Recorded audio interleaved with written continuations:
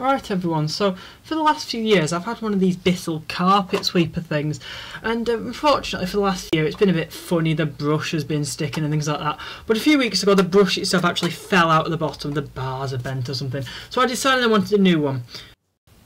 So I immediately went online, more specifically to Amazon.com, and went to have a look for a manual floor sweeper because I decided I wanted another one of those. Seeing all the prices in dollars, I figured I was on the US store, so I immediately changed over to the UK store. Upon arriving in the UK store, I found this Bissell Sturdy Sweep Floor Cleaner for £12.99. It's a bestseller and it's got 4.5 stars, so I thought it must be good, so I decided to go ahead and buy this.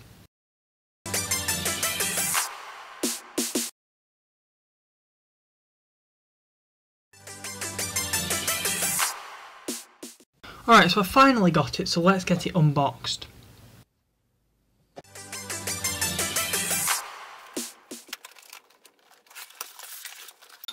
Alright, so this is the main bit here, the bit that does all the sweeping, the important bit.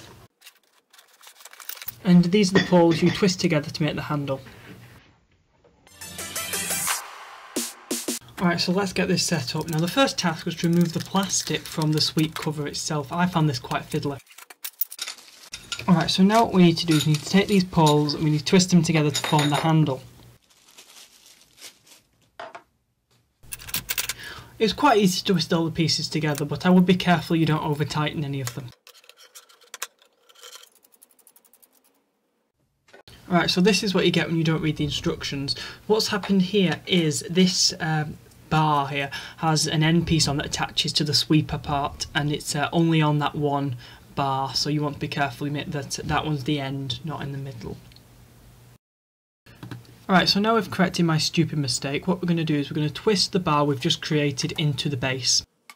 This again's a bit fiddly, but it's probably easier if you do it on the floor rather than on a desk like I did. Alright, so you twist this for quite a while. I was quite worried while I was doing it that I was going to break it, but I didn't. My advice is just twist it until it's on there quite firmly. And there we are, all done, ready to sweep as many floors as you want. Alright, so I found some dirt and I'm just going to sprinkle it on the carpet here. Obviously bear in mind this is a lot more than the average home will have in their carpet, hopefully. Alright, so let's bring out the Bissell and see how well it does. Okay, so as you can see it picks up most of the dirt on the first 1 or 2 passes. It's great. I don't understand why I would have an electric one really. This is more than sufficient.